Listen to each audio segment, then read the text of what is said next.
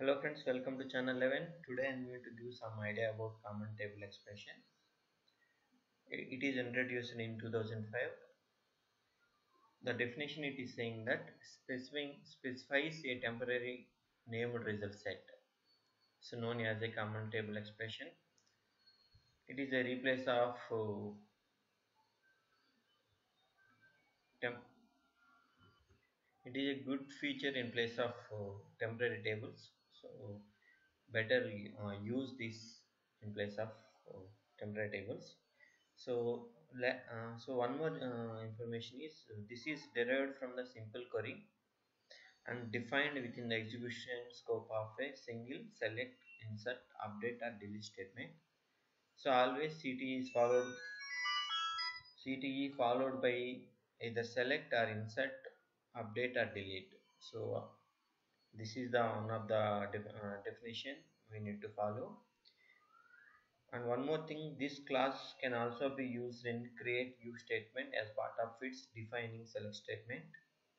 So this is also we can use create view statement as part of its select statement it is. And one more thing, a common table expression can include reference itself, meaning so we can use a recursive situation, we can use common table expression. So on the whole, it is a temporary named result set followed by the select, insert, and update delete statement. So in between a CTE and select, if you add any statement, it is going to give the compilation error. So CTE will always follows single select, insert, update, and delete statement. Now I am going to give some syntax how it look like. So this is the syntax. It should start with the with and expression name. It can be any name, and the column names we want to return from what is the desired column names here you need to declare, and CTE query definition. This is the select query. We want some temporary result set. Those information we need to define here. Select star from. If you want to give some specific columns, you can mention here select column name from the table name. So there is one more rule is one optional rule is the list of column names is optional only if the distinct names for all the result columns are supplied in the query definition. So if the results are distinct in select query, so you no need to mention the column names here.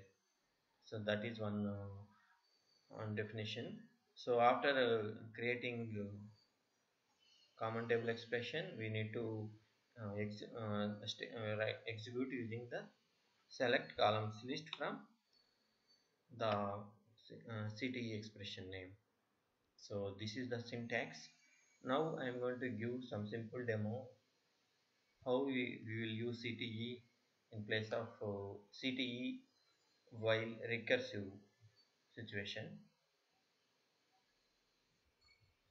Here this is the this is the requirement.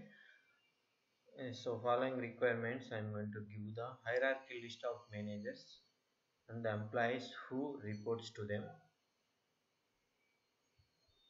So this is the requirement I am going to use for CTE.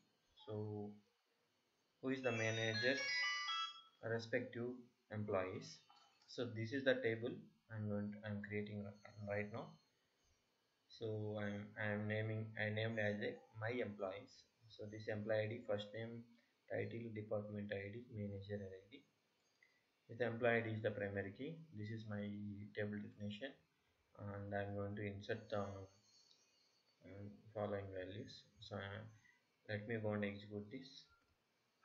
So my table got created with input details. Let me go and give the select statement. What is the, how it look like? Data look like. Select start from. So this is the my result set.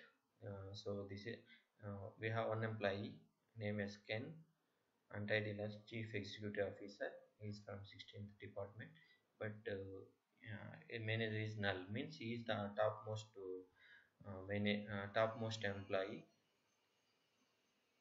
topmost officer. So that is the reason it's null. And let's go for employee ID 16. David is the marketing manager. His manager is 273.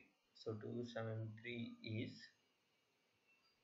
vice president. So for him the manager is 273.